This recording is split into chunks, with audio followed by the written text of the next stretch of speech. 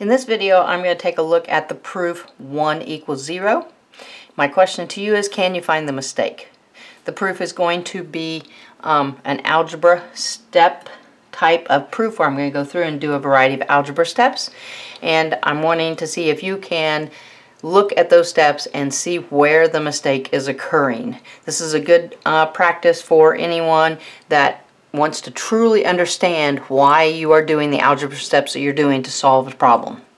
Alright, in this particular one we are going to be given that a and b are integers and that a equals b plus 1, and our goal here is to prove that 1 equals 0.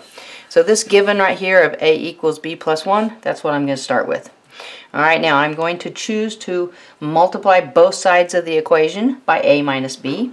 As long as I multiply both sides of the equation by the same number, then that's legal, and a legal algebra move. So I'm going to choose to multiply by a minus b on the left hand side, and then also multiply by a minus b on the right hand side.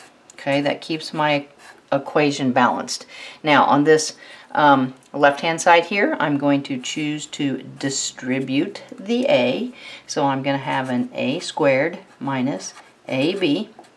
On this right hand side, I'm going to FOIL, which is a pretty common algebra 1 skill here. So a times b is just going to be ab, and then outside terms is going to be plus a, inside terms there is going to be minus b squared, and the last terms there is going to be minus b. Alright, now at this point I'm going to choose to subtract a from both sides of the equation, and again, as long as I do it to both sides, then I'm keeping the equation balanced. So I'm going to subtract a over here, which means my a is going to go away. I'm going to subtract a over here on this right hand side. I'm going to rewrite this so it looks a little bit nicer. A squared minus ab minus a equals, things that are left on this side, ab minus b squared minus b.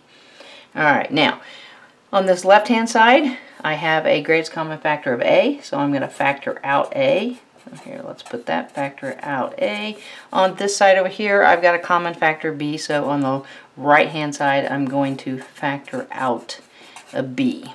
Okay, so when I factor out an a over here, I've got a, and then a minus b minus 1.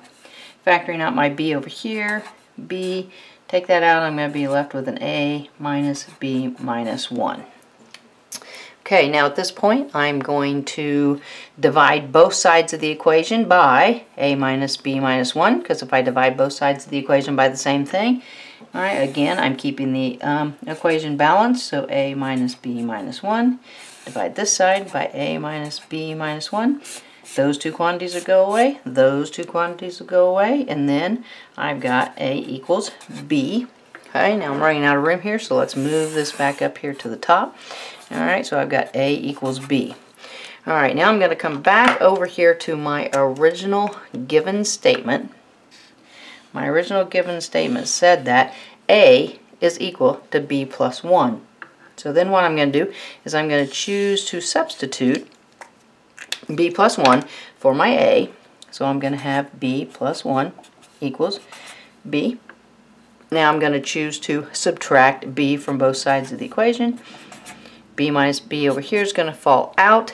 B minus b over here is also going to fall out, or in other words, leave me with 0. So therefore, 1 equals 0. Alright, now obviously we know that to be a false statement. So your challenge is, where is the mistake? Take a look at each one of the algebra steps and see if you can find the mistake. I'd love to have you comment down in the comments. We have a little discussion about this going, and we'll see where it leads. Definitely thanks for watching, and don't forget to subscribe to the channel. Thanks.